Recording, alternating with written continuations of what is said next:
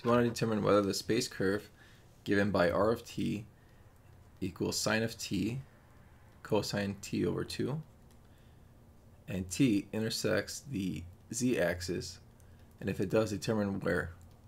Okay. So in order to intersect the z-axis, x and y both have to be set to 0. So that means sine of t is 0, and cosine of t over 2 is 0. Sine is 0 at 0, pi, 2 pi, 3 pi, etc.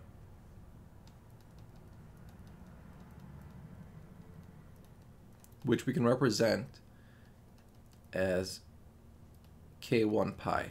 So k1 is some integer. So basically some multiple of pi. And cosine is 0 at pi over 2, 3 pi over 2, 5 pi over 2, etc.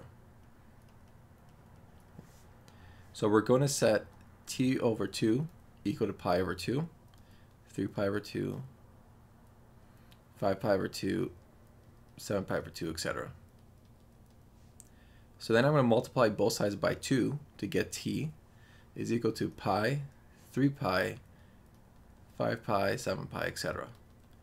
Which we can represent as 2 times k2, so mother integer, plus 1 times pi, so where k2 is some integer.